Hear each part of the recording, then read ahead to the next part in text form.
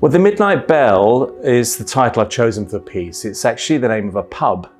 I came upon the novels of Patrick Hamilton and I thought this is a nice, interesting world to play with. But the ones that we're sort of using for the piece are 20,000 Streets Under the Sky, which is a collection of 3 novels actually put together, which is the one that includes the Midnight Bell pub. The Slaves of Solitude, which is a very depressing title. It's actually quite a funny novel about boarding house life. And there's Hangover Square, which is possibly his most famous novel. They're the 3 novels that we're using, but we're sort of integrating characters from other novels. We're basing it on the world of Patrick Hamilton's novels without specifically following one particular plot. It's not the 1920s and 30s that people would normally think of, but this is, his novels are about real people.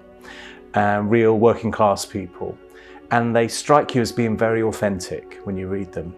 The Midnight Bell themes explore loneliness, obsession, passion, unrequited love, requited love a little bit.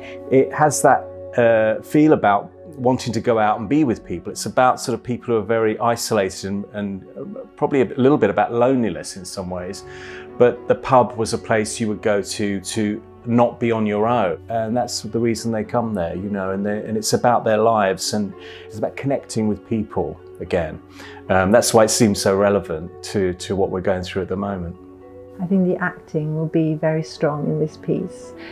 Complicated but emotional relationships and very real relationships on stage, and definitely humour. Working with Matt over 18 years is full of surprises. I don't think you could ever sort of guess what's going to happen in a new creation of Matt's. And obviously with the collaboration with Les Bullerston, you know, what a dream. And also Terry Davis. So we've seen some set designs, we've seen some costume, and it's all looking very exciting. It's been a wonderful time being back in the studio.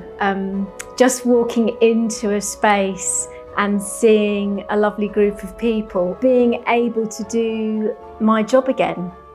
And for the dancers and Matthew to be able to work again in the way that we're used to. I feel excited, but I also feel quite emotional because it made me realise how much I've missed it for the last year and how much it means to me to be in the studio creating and coming up with ideas and just collaborating. For me, it's when you're in the wing and you hear the orchestra, you hear the audience all getting ready, it's sort of the adrenaline starting to like boil inside you, and then you're like, okay, this is real. So it's just actually, you know, hearing that this is going to happen, and there's no feeling like it really. It's something that I would never take for granted again.